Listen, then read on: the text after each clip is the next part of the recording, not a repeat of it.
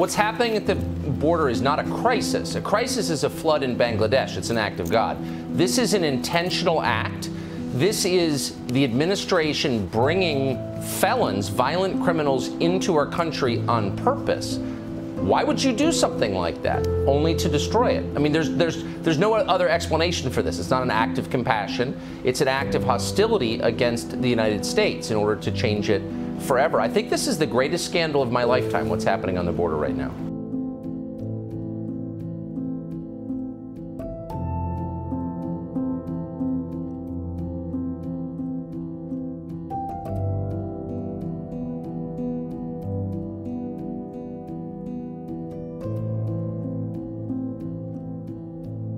The crisis on our southern border didn't happen overnight. It was a long time in the making.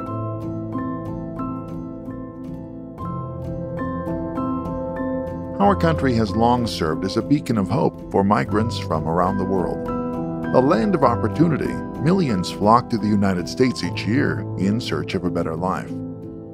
Overwhelmed by mass immigration from Europe and Asia, the United States began enacting immigration restrictions in the late 1880s.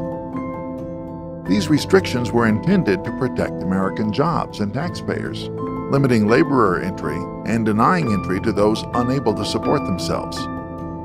Since then, illegal immigration has plagued the United States, reaching crisis levels on our southern border in recent decades. Today, there are anywhere between 10.5 and 12 million illegal immigrants living in the United States.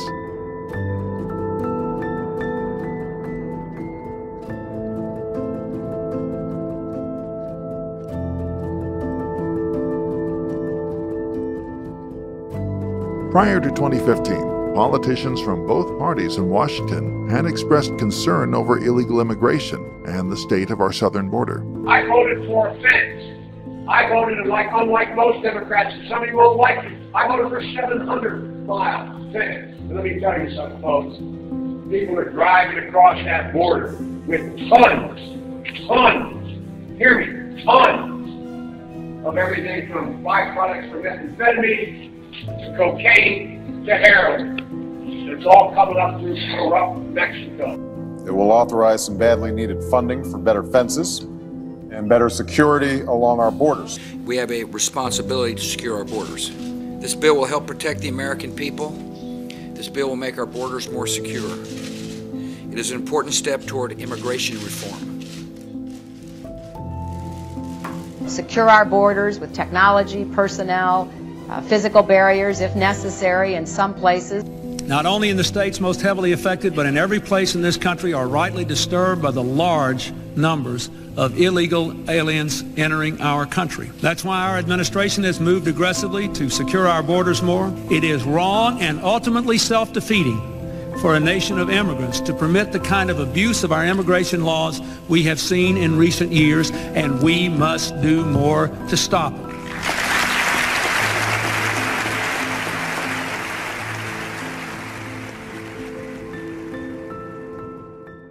Things changed in 2015 when then-candidate Trump made border security a key platform of his campaign.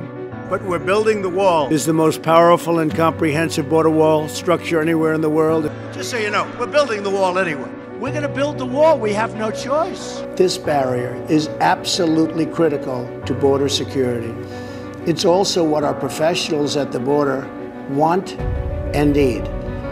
This is just common sense. The border wall would very quickly pay for itself. Democrats flipped on the issue and refused to acknowledge the crisis on our border with Mexico. They called President Trump racist and xenophobic for wanting to secure the border, a plan that enjoyed wide bipartisan support less than a decade ago. A wall is an immorality. It's not who we are as a nation. No, it has nothing to do with politics. It has to do with the wall is an immorality between countries. It's an old way of thinking. While politicians in Washington fight over border security, the men and women at border control work around the clock to keep our citizens, our communities, and our country safe.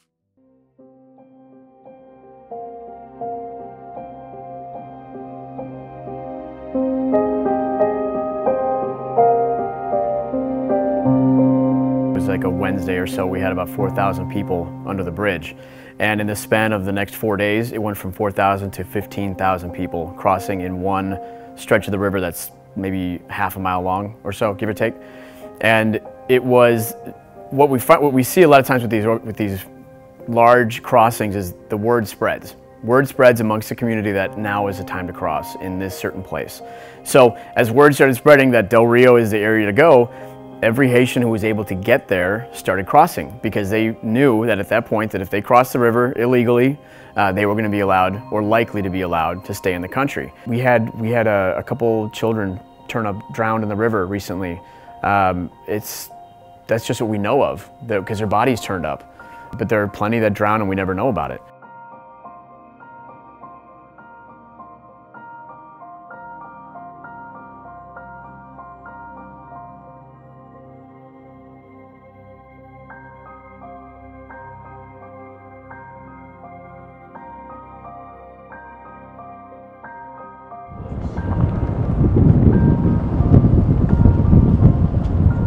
You hear a lot in the news about people saying that there's a caravan coming to California or here, there, and everywhere.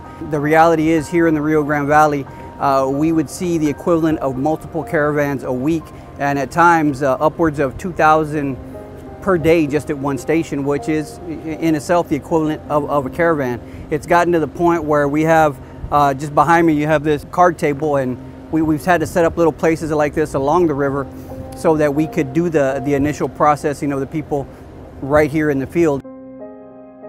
It would normally be thought that people that were seeking asylum would come to a port of entry and ask for asylum legally, but they don't do that. The main reason that they don't do that is because the criminal cartels that control all smuggling in this area, they force the asylum seekers to cross the border across the Rio Grande River about a mile from here. The reason that the cartels force them to do that is because they know that it will cause our resources to be deployed to those areas where they're crossing large groups of people. We pull agents out of the field, which then creates artificial gaps in our coverage, which allows the cartels to cross their higher value products, such as opioids or even criminal aliens, into the United States. Women are being raped on a daily basis by the cartel. We had a woman we caught the other day, a couple months ago. I don't remember if she was in Mexico or Guatemala. She had a baggie of pills in her bag, and about 50 pills. And we said, what are those pills for? And she said, well, when I was going to cross the border, I knew that I would get raped multiple times. These are morning after pills.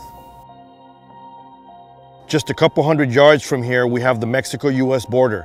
This area had been extremely notorious for the amounts of drugs that are entering the country. You will hear many times that the drugs don't stay here on the actual border towns, and that is 100% correct.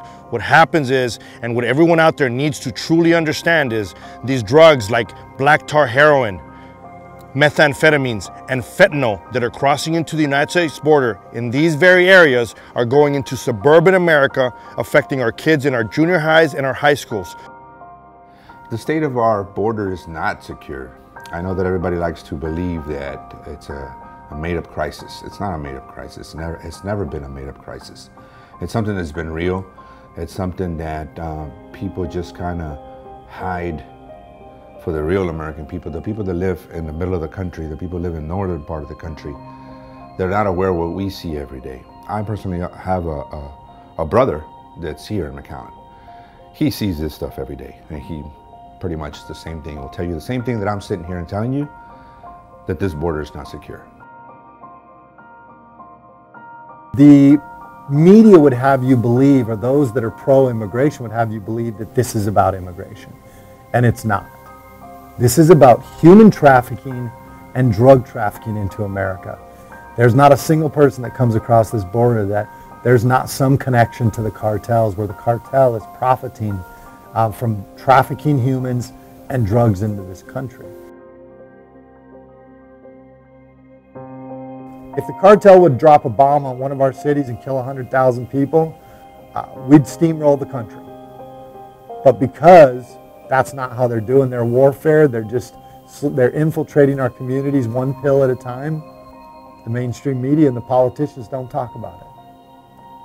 But the reality is, the biggest war we're facing right now is on our southern border with the amount of humans being trafficked in here from who knows what countries, with who knows what intentions. In the last year, we have lost over 100,000 American civilian lives. Women, children, teenagers, babies, grandparents, all poisoned by fentanyl and other dangerous opiates. To them, it's just an open border from Washington, D.C. To us, it's cleaning up the messes that this open border policy brings to our doorstep. Whether it's criminals for other countries, criminal behavior from people who don't care about America, who take advantage of our systems, of our communities, or whether it's drugs coming in and killing off our loved ones. It is, no matter how you slice it up or how you present it, it's unacceptable. And we need to do a better job of presenting the emotional side of it and how it's ruining families across the country.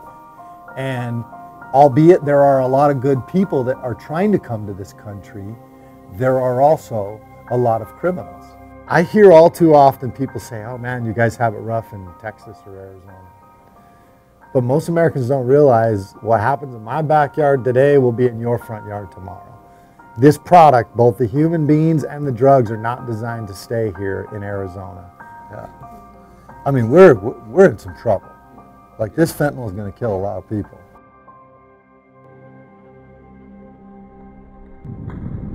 It's not about humanitarianism, it's about people smart enough to know where they're going, and the cartel has given these people false hope of how easy it is to get to Phoenix or Denver or New York even. And they don't care. It's a commodity, it's a product. They're getting $6,000 a head now to bring them in illegally. So, you know, there's a lot of money involved in this, and that's what the border's become. Is it's not about immigration anymore, it's about smuggling. And smuggling leads to power and money. And America can't seem to figure that out. They think it's a humanitarian crisis.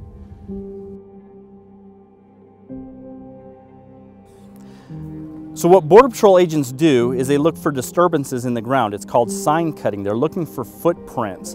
And what we'll do is we'll follow these footprints. If the cameras have lost sight of the individuals, we'll follow these footprints and we'll actually track the narcotic smugglers and the illegal aliens.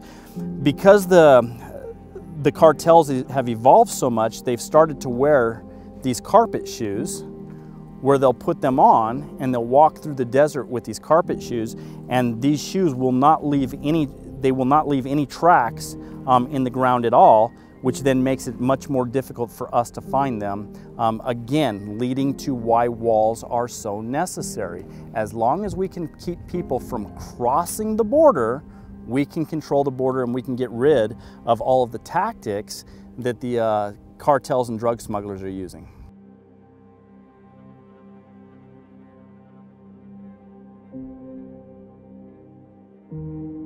Right down south of where we're at, you can see where a new wall was constructed. That wall has been extremely effective for this area. When I worked here, I used to chase people through this area on a daily basis. I would catch both narcotics and illegal aliens that were being smuggled into the United States on a daily basis. Since that wall went up, we have dropped down, the apprehensions in this area has dropped down to nearly nothing. We basically do not have any traffic through here at all anymore. So you can see absolutely how effective these physical walls are. Where a wall comes in is it's not a one-stop, one-stop shopping. It's going to give you everything you need. It's more like a tool in your toolbox. It's your hammer, but you also need other tools to go along with it.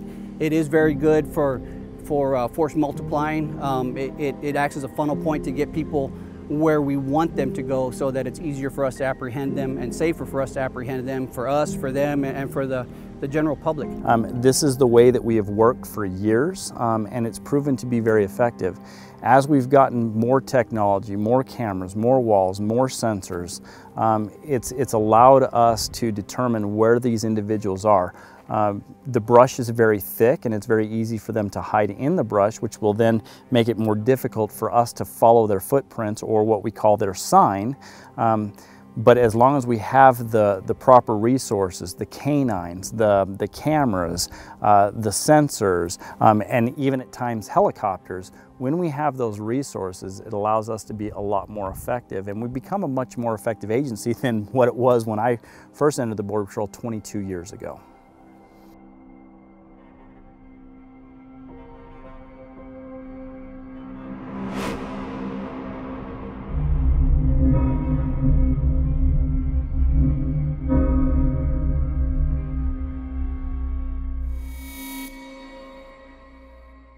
And I will tell you, the lights went off on us January 20th of 2021. I would always argue that we have enough agents to secure the border if we have the proper policy. That was proven under the Trump administration. We had basically the same amount of agents as what we've got right now, and we were able to secure the border because we had the proper policy and the infrastructure. This is the wall that President Trump built.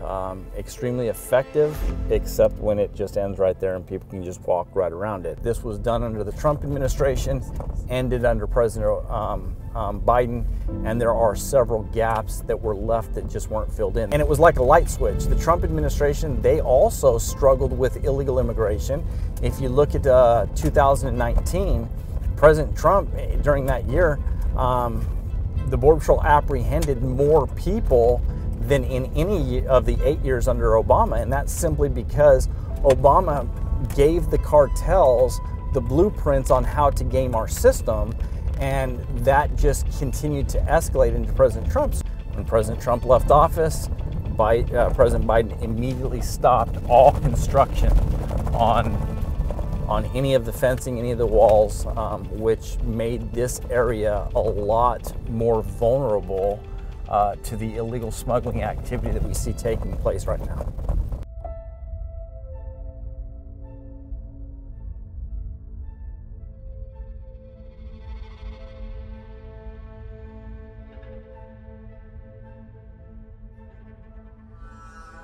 And you can see right over here, this is where all of the materials. So these materials are just sitting here waiting to be used. They've been sitting here for over a year now, just sitting on the ground doing absolutely nothing to secure the border. These sections are ready to go up at any time, yet the Biden administration would rather just have it sit here on the ground rather than standing up and being a deterrent. If anybody's happy about the Biden administration policies, it's the criminal cartels. There's no question we were more supported under President Trump, period. You know, it was interesting. I talked to some agents who were hired during his administration. They just happened, that's just when they happened to get hired. And for them to only have, say, a couple of years under that administration where they were treated with sort of respect and admired, to then transition over to a new administration where they feel that everybody hates them. It's outrageous. I promise you those people will pay. They will be, an investigation underway now, and there will be consequences. But it turns out after investigation, they weren't brandishing whips or deploying them against people. Those are reins used for controlling horses. But guess what? Now that no criminal wrongdoing has been found, we're not seeing a whole lot of corrections from the administration or, frankly, the media. The problem is they don't give us the resources to do the job. I mean, there will be days where we go by where we have 0 agents in the field in an entire sector, except for the people driving the vans or the buses to pick up more people who just showed up. But more than anything, I would love to see the policies go back to what we had. You don't even have to do earth-shattering stuff. Really, all you need to do is just go back to the policies that were under President Trump when they took office, start there, and then we work from there to make it even better. Building the wall, we're paying for it. Let's continue to build it. Look, the wall is effective. It is not the end-all, be-all. Nobody's ever claimed that that's it. It's a key piece of protecting your borders. So we need to finish the wall because we paid for it in the first place.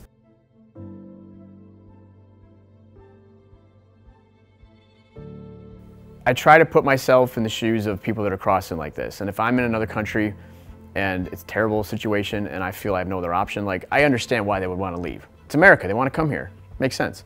So we're already pretty demoralized. You know, every day I wake up and I think, all right, let's see what happens today. Surely it won't be as bad as yesterday, but this is what it is. So morale is about as low as it could get. I keep saying that, so it doesn't really mean much anymore.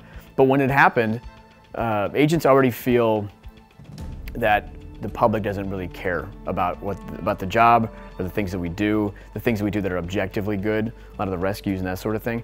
You know, this is sort of I think part of a growing trend in law enforcement in general. A lot of people are sort of just frustrated with the job. Our mission is to protect the border. For those that do take that pride in the fact that we can't do the job, it's demoralizing and it's upsetting for everybody. You know, I still believe in the mission. I still believe in the job. As a union rep, I still believe in doing everything I can to help out the workforce, because if we're not here to do it, I don't know who's going to help with things like that. You know, the average American, I think most Americans want people to come here and make a better life for themselves. None of us have a problem with that.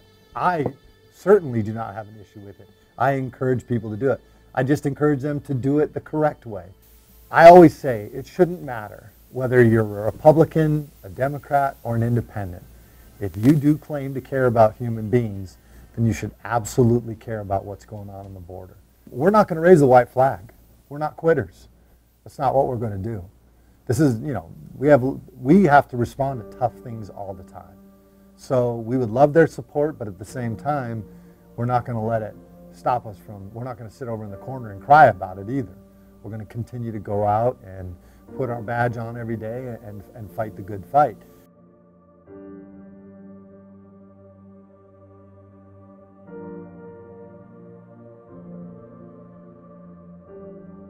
I worry, I'll just be honest with you, after 35 years of work in law enforcement, a lot of our issues on this southwest border and beyond are right on the shoulders of members of Congress that are trying to erode the rule of law. When you police with politics, you police by opinions, you police with emotions, the rule of law will fail you every time. Get to work, you know, I mean, just do your job. At the end of the day, that's Republican, Democrat, somewhere in the middle, I don't care. I mean, I don't think most people care. I think most people are either left or right of center, right there in the middle. You guys need to learn to work together, get to work, and if you can't, move out and get somebody in there who can. I mean, there's issues on the table, and you guys aren't concerned about the issues on the table. You're concerned about what color hat you're wearing, and you got to check that hat at the door, get in there, solve the problem, or get the hell out. It is a crisis. It's going to continue. You know, it puts a burden on this country, financially, every which way you want to look at it. I understand that people come to this country to find their dream, just like everybody else has. But there has to be limitations. There has to be rules that are followed. There has to be the right door that you enter. You don't enter through the back door. You have to come in the right way in order for things to be done right. Everybody will get a shot if things are done right. The crisis on our southern border is very real, and it will take strong leadership, decisive action, and bipartisan cooperation to stem this crisis and keep our country safe.